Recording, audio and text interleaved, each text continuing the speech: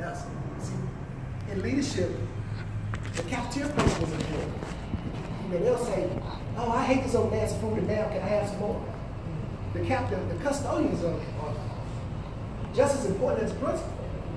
Because we all have to use the facilities they keep, and I have to give compliments because I can measure between the buildings that I've been in and the one that we came from. Ferndale is immaculate. And those ladies deserve, I mean, a round of applause just because they do what they do. I saw two women with power brushes and power washes and scrubbing places that you don't even think about. That's important. So ask yourself, what kind of tailor are you when it comes to educating the children that we teach from our heart? See, this is a calling. When you come to places like Ferndale, that's not a place you can hide.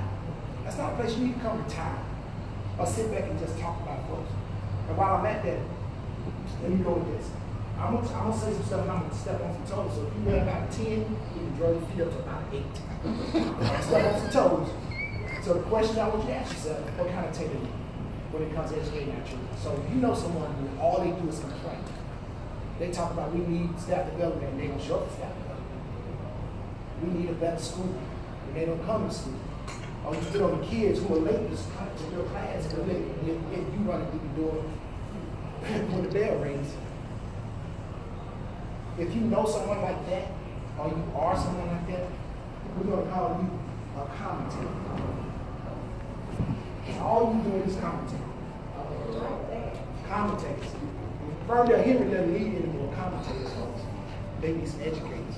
They need people that want to be there and know where they are. When you still sit around after 4 or 5 years, a couple of years, and you don't realize the type of environment that we in, and you still complain. I spoke to a teacher doing driver's ed this weekend, a new teacher. Actually, Miss Dr. Earl, she's going to be a teacher, a science teacher at the school that your husband just got out of. She's going to have 50 children in her classroom. They're going to teach because they don't have enough teachers. 50. And we have people commentating about 12 commentators. So Ferndale Henry, we need to clean up the commentators. And that's a real tough. And I like what Bob says about